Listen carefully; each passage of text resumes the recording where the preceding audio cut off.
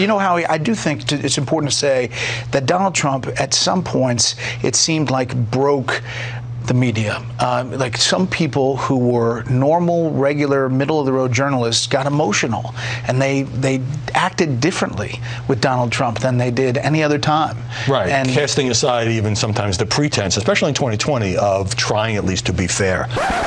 Hold on. I know Fox News isn't criticizing liberal media outlets for not treating Trump fairly after they spent the last 4 years doing this. There was President Trump fully focused on the job, serious issues. They'll criticize President Trump, but no one can argue he is a worker.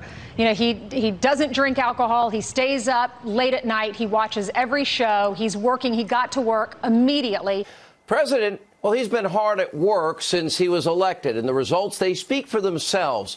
Now, take a look at your screen. These are accomplishments. This is just a side note here. And precisely because a lot of what Trump said is true, Donald Trump was not allowed to say it out loud. He has still been able to remain focused on his promises. The success, the track record is amazing. I'm Rayy Vana, and welcome back to Rebel HQ. Fox News' crush on Donald Trump seemed to be reciprocated by him through most of his presidency. I watched Fox Business. I watched Lou Dobbs last night, Sean Hannity last night, Tucker last night, Laura. I watched Fox and Friends in the morning. In fact, their relationship was so close that Trump even invited 2 Fox News hosts to one of his rallies. By the way, all those people in the back are fake news. And the one thing that has made and defined your presidency more than anything else, promises made, promises kept.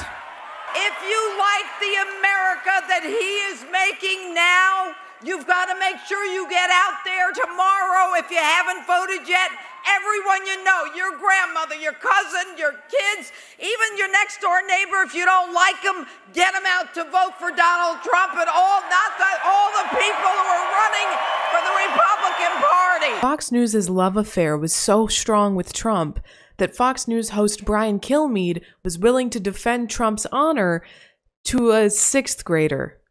I think that the way that our new president is handling things is a very good way, and we would not have gone to this if it were still the last president. Really? That's hard to believe, because the last president was saying, I want every kid back in school. Unfortunately for Fox News, that relationship became increasingly one-sided as the 2020 election came and passed. Fox has changed a lot.